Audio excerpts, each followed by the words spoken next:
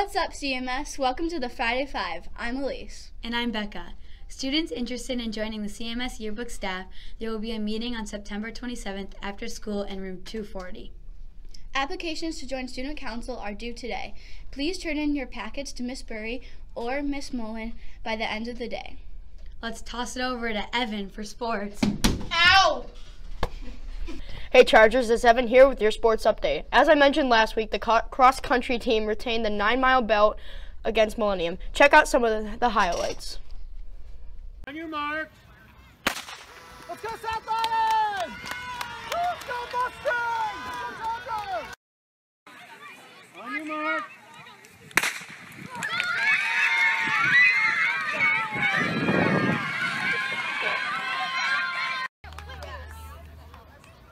On your mark.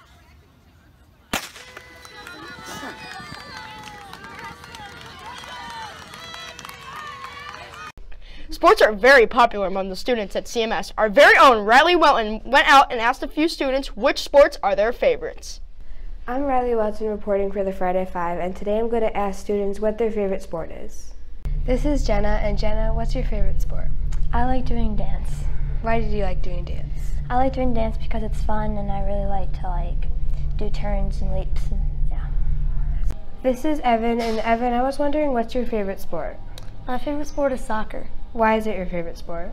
I've been playing since I was 6 years old. This is Andrew, and I was wondering what's your favorite sport? Football. Okay, why is it your favorite sport?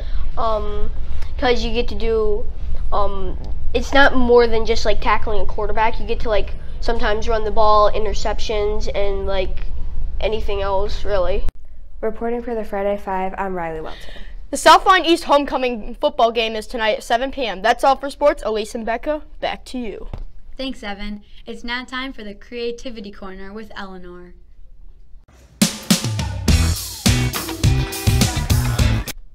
Welcome to the Creativity Corner. Today I'll be telling you some ways to relax before something stressful like a test.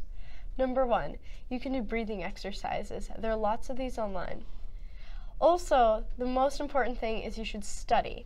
Studying will make you more confident for the test. The next thing you should do is you should power pose. One is the Wonder Woman pose. The fourth thing I was going to tell you is you can also make fidget spinners. Fidget spinners really help you to relax.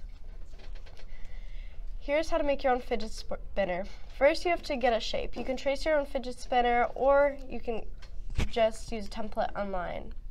You can cut out a piece of cardboard or use a paper plate.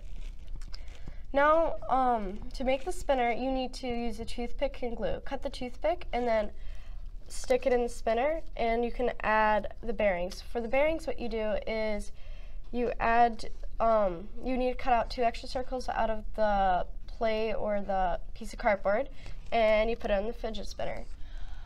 To make it spin better, I put 3 pennies on the end so it spins faster.